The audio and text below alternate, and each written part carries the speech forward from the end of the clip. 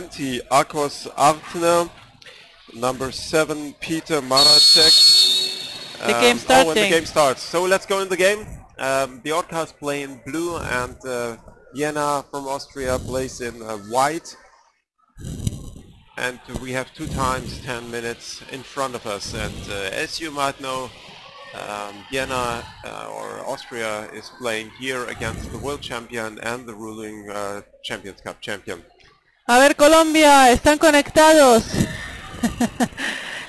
Where's all the fan club of the Colombian team and Vienna as well, the Austrian? Okay, we have now Orcas in a counter-attack, attacking over the close side. We have 3 Vienna defending, and let's see how they prepare the tactic to be able to stop the counter-attack of this team, because they're very, very fast. It would be interesting to hear what they were talking in their preparation talk before the game, how they want to stop the world champion. And the Orcas push heavily into the defense, but are tackled away in this moment. Very well done by Austria. But we see that in the first minutes it's possible to withstand, but the pressure, physical condition and pressure the Orcas are putting onto the other team is amazing. Well, 1 against 1, and that's the first goal. This is Samuel Gaviria. Yeah, and you saw the attack. They are almost all the attacks they do, if they have a chance to execute it like this, they train it so much, so almost every attack succeeds and is a score. Yeah. We have to say it's 5 o'clock in Colombia, I believe. ¿Qué hora es, chicos, ahí con toda la familia La Verde presente?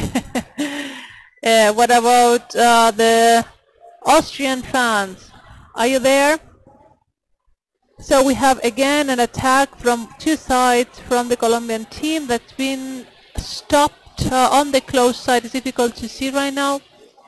And it's coming in the middle, and they will try to pass in the middle and to the other side. Move the ball around the basket. This is Daniel Arias.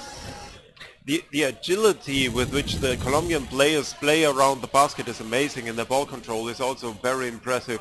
So they like I said yesterday, it's very playful the way they swim around the opponent and the way they play the ball. There's always a station they can pass to and keep the ball rolling. So there's constant movement in their game. And it's just like the ball is playing with them. They are not playing with the ball. The ball is playing with them. Yeah, we need to like get into. The ball is following their lead. So it's just okay. Like look. He even did a rebound on the pool bottom. Yes, it's really very. Wow! Look at that! They pass on the head of the goalie. I mean, the first time I've seen such a close pass on the nose of the goalie, and it got to the other side. But Vienna is doing a great job defending. It's just 1-0, and almost we are the first 4 minutes of the game gone. So it's really good. You have to remember the Orcas were first on their group, Group A, and Vienna second. So good job by Vienna. From this point on, they will definitely have started into this game with solid defense mindset to be able to stop these fast counterattacks and the close perimeter play of the Orcas. So disturb them very close to the basket. Here another attack. Oh, that was a throw, but it didn't went in. Was a very forceful throw, I think, is again by Samuel. And the way the player just stripped the ball out of the hand of the Vienna players looked so effortless. We're still very close at the Austrian basket, and the pressure here is amazing. Compliment to really the defense of Austria. Good defense now. Difficult situation from the referee. Free throw against Colombia. I'm still working. I have some feedback from the audience to tell me how that your microphone is good, but mine was still like too vibrating, and so I'm regulating the volume of entrance. So I need some and we feedback. start again. Free throw for Vienna. Lost the ball. Federico, I think, trying to recover. It's the attacks from Javier. the Orcas are so fast and precise.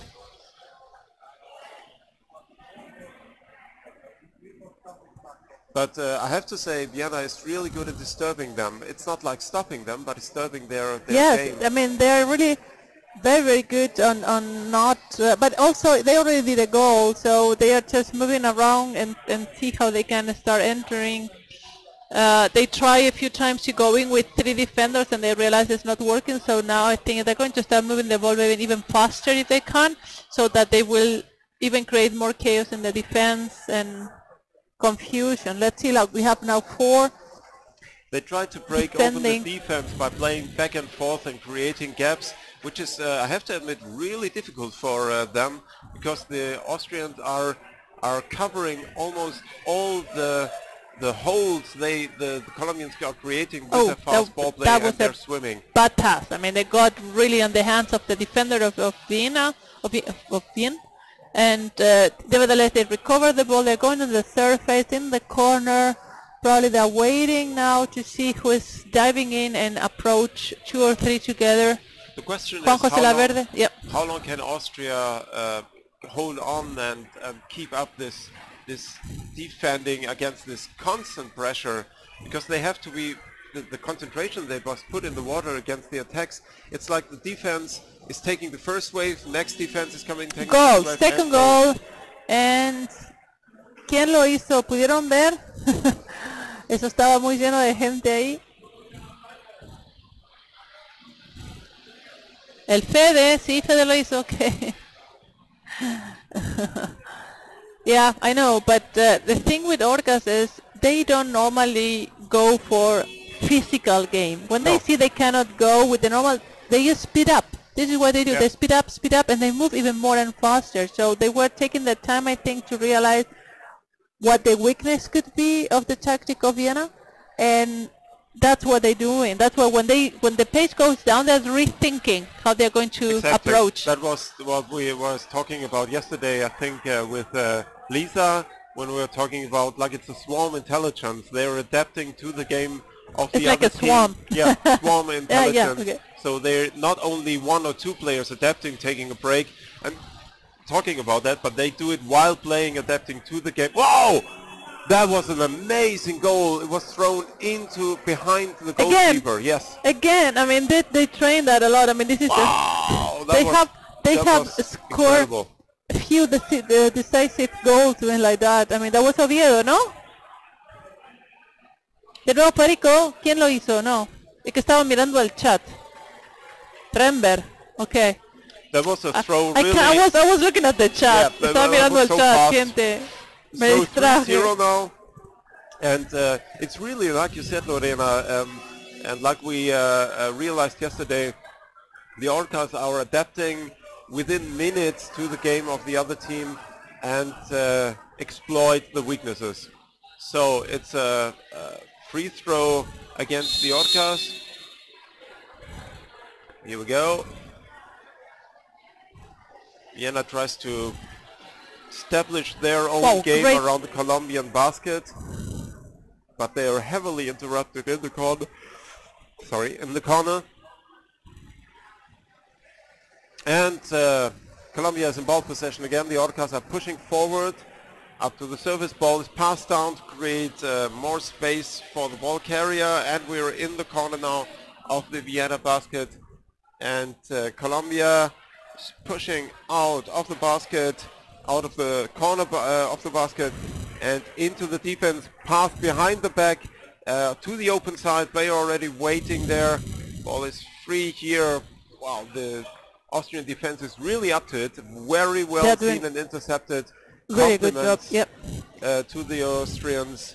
They do an amazing job here, interfering, intercepting, call from the referee. A ver, Colombia, ¿qué está pasando? Tenemos una llamada de referee, tenemos un tiro libre que se ha dado bien. Viene a estar realmente defendiendo muy bien. Se ve que han estudiado la táctica de Orcas. Sin embargo, Orcas realmente es fantástico cómo puede readaptarse. Han tomado unos minutos donde la velocidad del juego lo han disminuido para observar cómo pueden explotar la táctica. Y luego han hecho 2 goles seguidos ya luego del primero. Entonces realmente pero este es un partido muy interesante porque Viena realmente está logrando romper un poco la fluidez del contraataque, la fluidez del juego de Orcas. Estamos el final del primer tiempo, 3-0 para el equipo de Orcas. Y son las 8 de la mañana en Colombia. So, für die Österreicher, vielleicht willst du, Wolf, was sagen? Du hast eine bessere Akzent als ich. Hallo Österreich, könnt ihr uns im Live-Chat mal ein Feedback geben, wer wo gerade zuschaut? Vielleicht auch in Deutschland, kleines deutsches Feedback hier zu dem Spiel.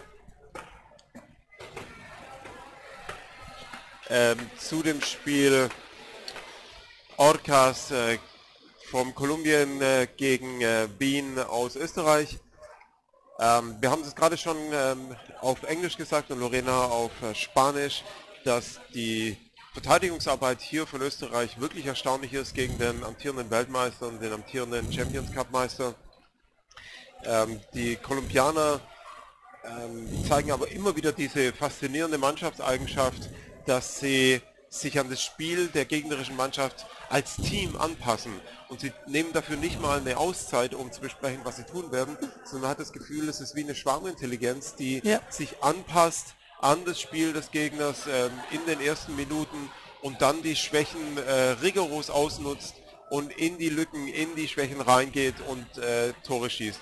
Wir haben hier einige, 3 Tore bisher gesehen, wirklich faszinierend rausgearbeitet waren, in einen Wechsel rein oder in den direkten Angriff. Aber trotzdem tolle Verteidigungsarbeit von Österreich hier, auch teilweise Vorstöße in den kolumbianischen Spielraum.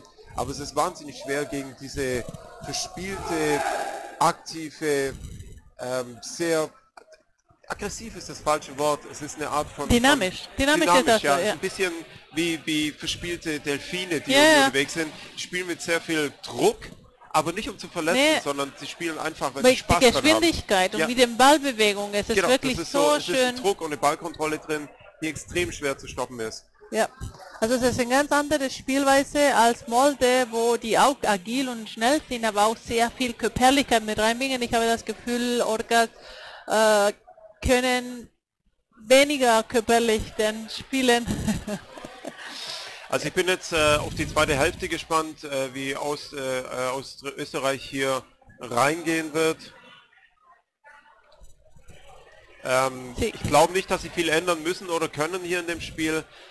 Sie machen es gut und ein 3-0 in der ersten Hälfte gegen Kolumbien ist kein schlechtes Ergebnis. So let's switch back to English. We just said some words to the Austrian and German spectators in the live stream.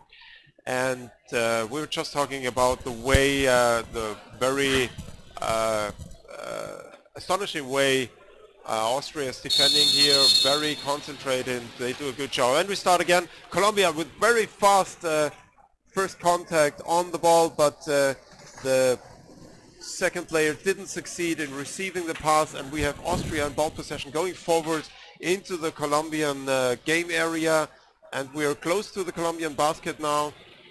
But the defense, the agile defense from the Colombians managed to get the ball, and we are already on the way to the Colombian basket. And the passes in the open space are really well elaborated. You see them knowing their space. Look at this game around the Austrian basket, how they pass back and forth. Someone is coming from the side. Oh, that ball just, sorry, reboot on the ring.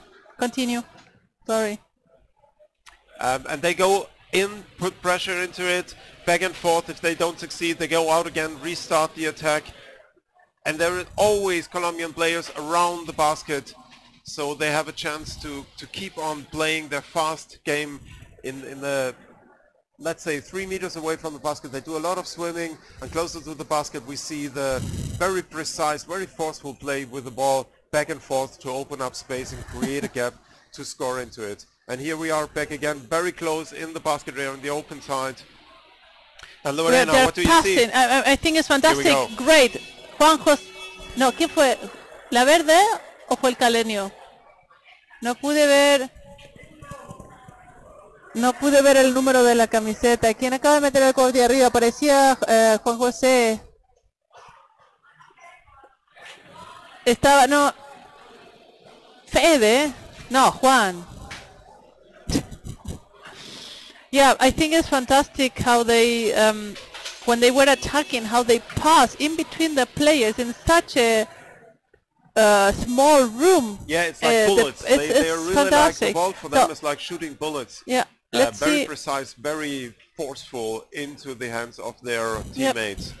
Very short but very precise passes. So they recover the ball from the Austrian there in the counter-attack in an empty basket. Number 90, I think that's Rember. And this was an attack. Goal de Rember, you see it in the throughout the game how they more and more managed to destroy the defense with their counter-attack, and this was a goal on the empty basket. The goalkeeper didn't make it in time to be in between. Yeah, now it's 5-0. This is the time where normally when the maybe not such experienced team break down. I mean, this is the point where they managed to do 5 goals in 1.5 time, and now it's the moment of, let's see if Vienna can keep, or if they're going to maybe do another 4 goals. I mean, this is... But nevertheless, it's only a 5-0. A ver, vamos a ver Colombia, ¿qué estamos haciendo aquí? Los chicos están jugando muy bien y hay que ver si ahora Viena puede seguir defendiendo. Van 5-0 o acaba de recuperar Samuel el balón, se la pasa a Federico que intenta y se la pasa a Pacho. Pacho se la pasa... ¿Quién era ese? Que no lo reconozco. Samuel de nuevo con el balón, se la pasa y creo que ese es Celis. Viena, no viene del otro lado. Federico con el balón, Celis por este lado, ataca contra 3, sigue manteniendo el balón y se le acaba de sacar uno de los austríacos número 15. Muy bien, Andreas Schneiderbauer, the captain. That was a very nice interception by number 15 behind the back of the Colombian player, but it's... Pacho tiene el balón y está haciendo un contraataque, vienen con 3 y lo acaban de sostener. Tiene Samuel a la derecha y quien viene de la izquierda con el balón para atacar. Se la acaban de pasar a Samuel, pero justo estaba saliendo. Celis que recupera el balón. Wolf continue, sorry. I'm in the heat of the moment. It was the heat of the moment. So, we just saw there is Pacho is playing. Yesterday he was very ill. We had to call a doctor, but now he's playing. Pacho, what here? Well. Yeah, he's good. Let's see, Rember is on this side of the basket trying to recover the ball and come from the other side. That's really so nice to see how they swim around like seals.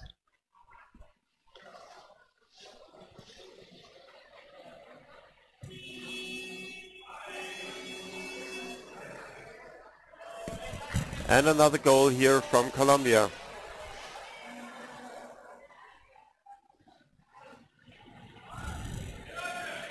And we have a 6-0 Estábamos lead. mirando el chat. Sorry.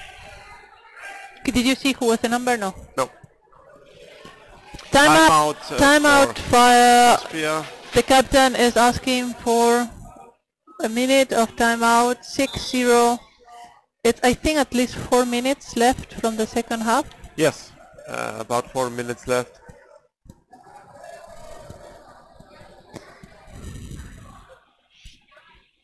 Well, altogether, it's not an unexpected result. I would have even thought No, could have been. I thought it might be higher. Would score higher.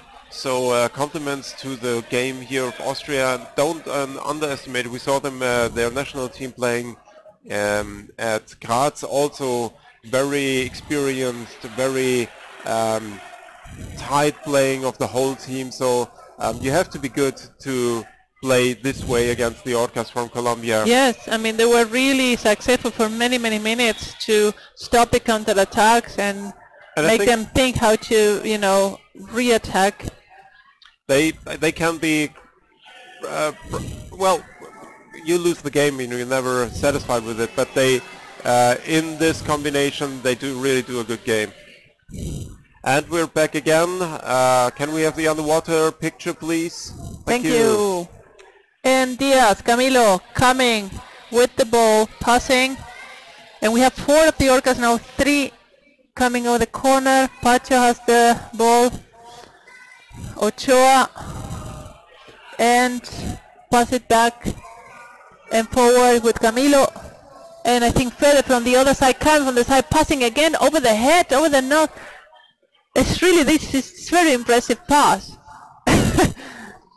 And how they switch from swimming to passing when they are a little bit farther away. Here we see the swimming part when they are about 2 meters away. When they get closer, they switch to this very bullet-proof style playing with the ball. Oh, they almost missed that pass. I mean, they're coming over the close side. The Austrians are trying to find a way how to stop it. Yeah. The defense of Austria is amazing.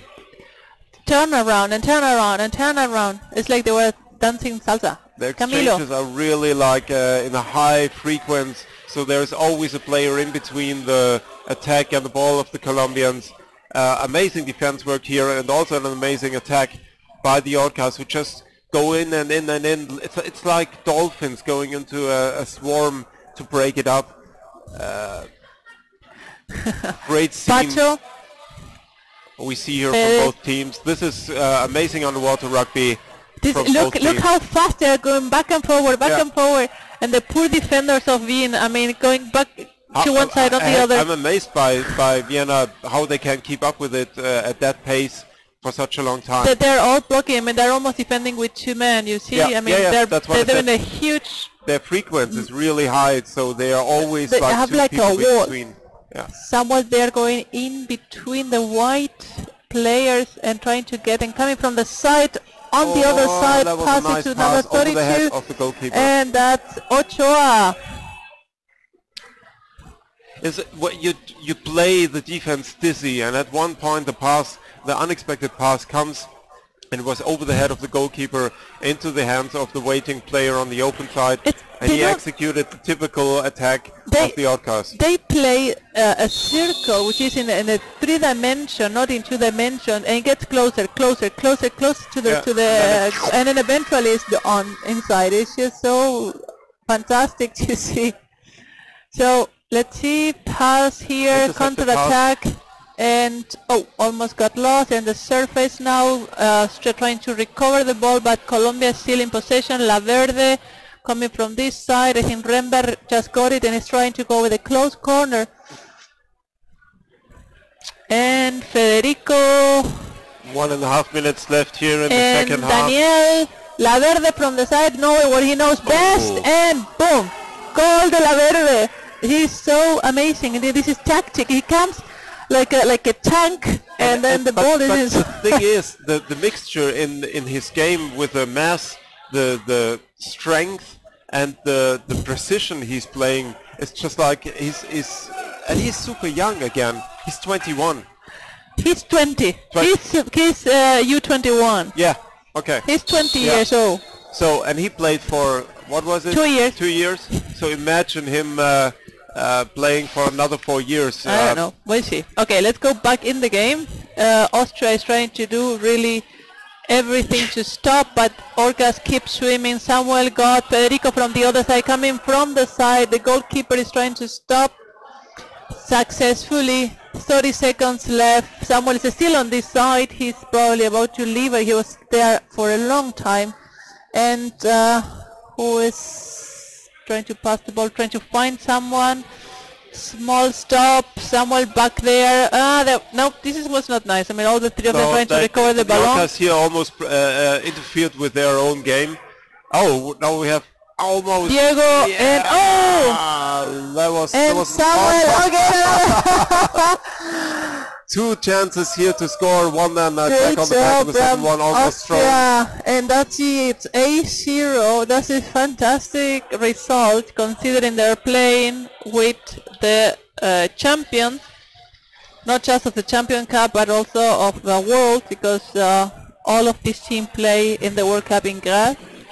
So 8-0, and blue keep winning. White, just the white teams just congratulations to the Austrian team for doing an amazing defense work, and you cannot say it otherwise. It was just defense throughout the 2 halves, the 2 times 10 minutes, but they done a very amazing job, and again impressive performance by the Orcas from Colombia.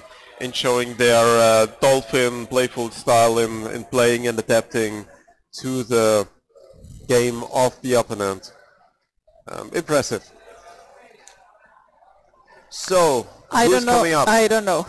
I was looking for that. I'm missing that information. So we'll see. Joshua, can you find out for us who's playing in the next game? Thank you. The Orcas, the girls. Orcas win. The same, but with the women. No, this is still, sorry, this is still the male. The male. So Orcas, the girls I can see.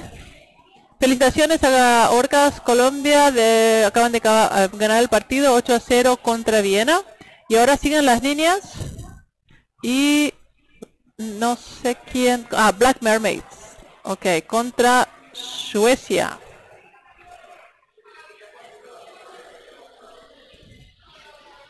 So women's game coming up here, and we have Black Mermaids in white and the Orca female team in blue. I think the Black Mermaids are also don't have their full team strength, as far as I remember. Let us check the...